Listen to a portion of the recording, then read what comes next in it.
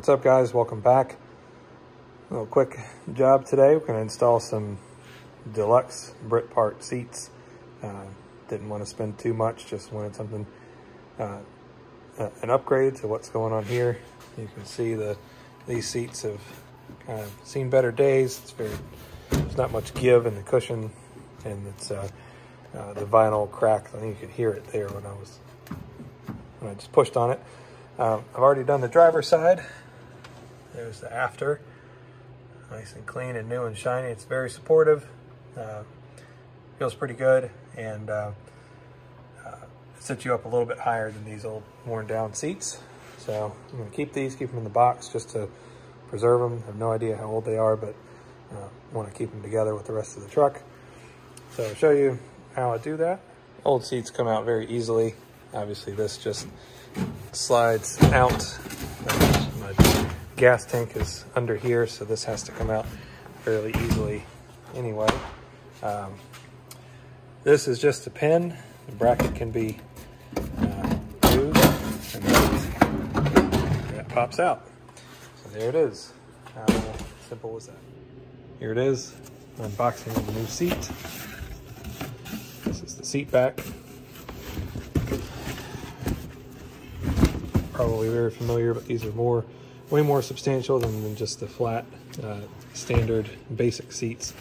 On these, they don't come pre-cut because you can use them for a number of different applications. I think up here there's a hole, there's a plate behind the vinyl here, and there's a hole for a short wheelbase to replace.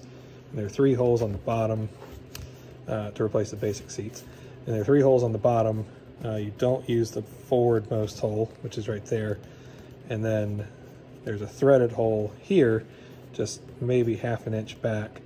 And that is where you will put in they sent some hardware. It's not in this box, but just 2 screws and a washer. Install these, and yeah, that's it. Just remove a little bit of the material.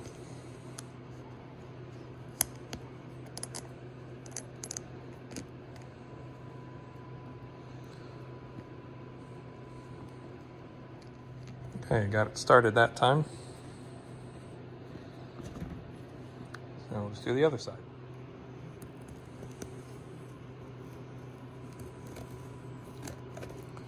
These seats were not super expensive. I think they're like $35 for the upper, and then maybe another $30 for the bottom, including shipping.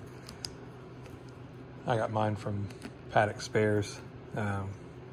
Really good price and really fast shipping. Even though I'm not domestic for them, I still got them within a few days. So highly recommend that.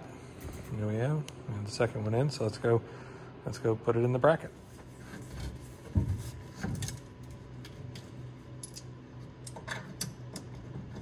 As easy as lining up a new hole with the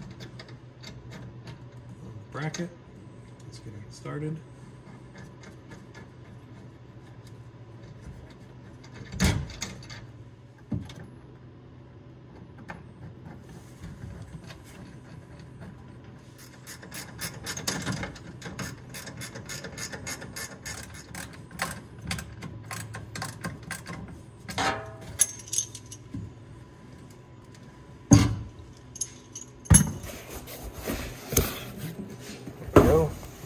Base.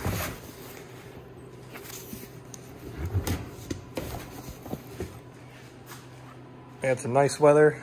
I rolled the sides up for spring. Don't know that I'll take the top off this summer, but we're ready for spring and warm weather. There we go. New seat base is in. Probably 20 minutes and brand new seats in the series.